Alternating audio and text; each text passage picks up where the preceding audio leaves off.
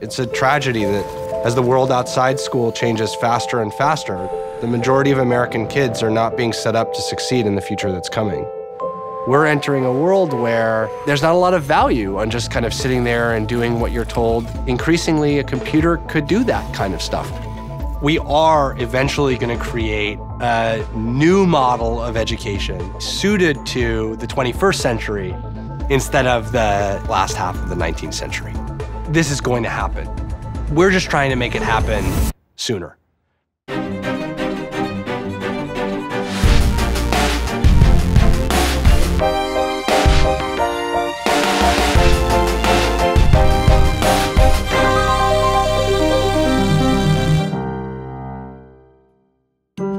My name is Max Ventoa, and I'm the founder and CEO of AltSchool.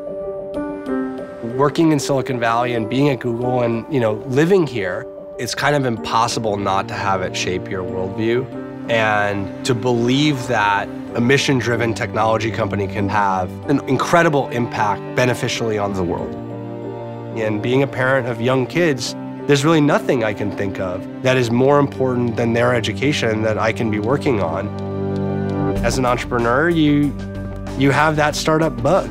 You need to work on something that catches you, and this was the thing that caught me. There's this problem, which is that the model that we have for educating kids, it is a mass production model. It's a factory model. It doesn't provide an individualized experience to kind of anybody.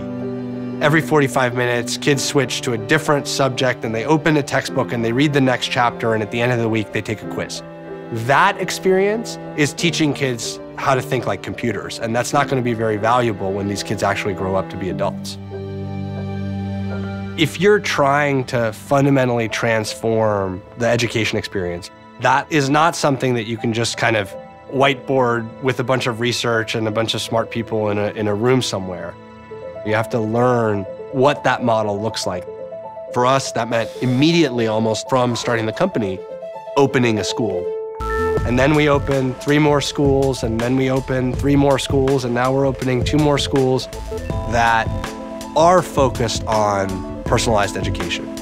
Each child defines their own experience to learn in a way that feels natural, takes advantage of their curiosity, and that doesn't try and corral them to learn this thing right now in this way. And that's where technology plays a foundational role versus a superficial role.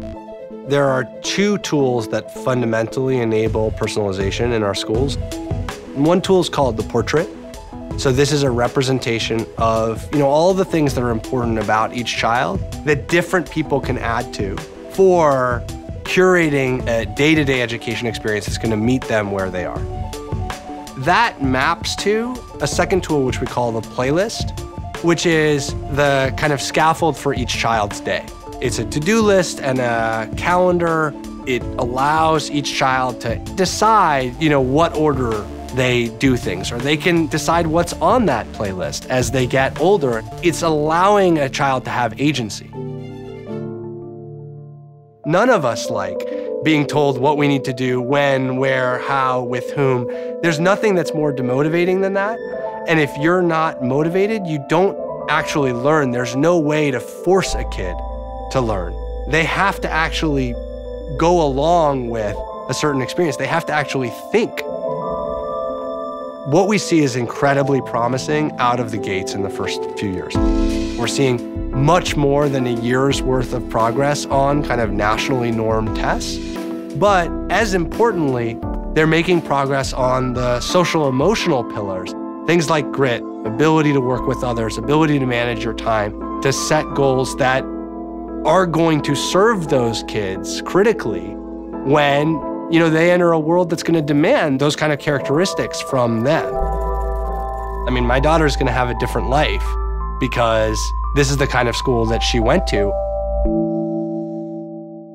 And I love this Bill Gates quote that humans tend to overestimate what we can accomplish in a year and underestimate what we can accomplish in 10. First year probably costs us $100,000 per student. The next year, it's like $60,000. The next year, it's like $35,000. This coming year, it's like $25,000. I think that when you get down to about $15,000 per student, Now you're in the realm of the kind of median experience in lots of parts of America. There are lots of public school districts that spend way more than that on average.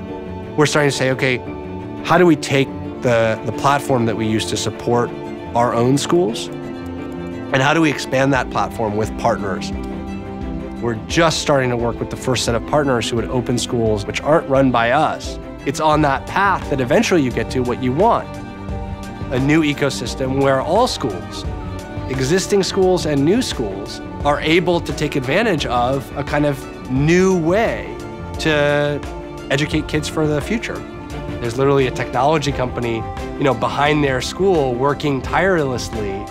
That's the kind of 10-year future that we believe is possible. In general, a startup is hard. In general, a startup takes a long time.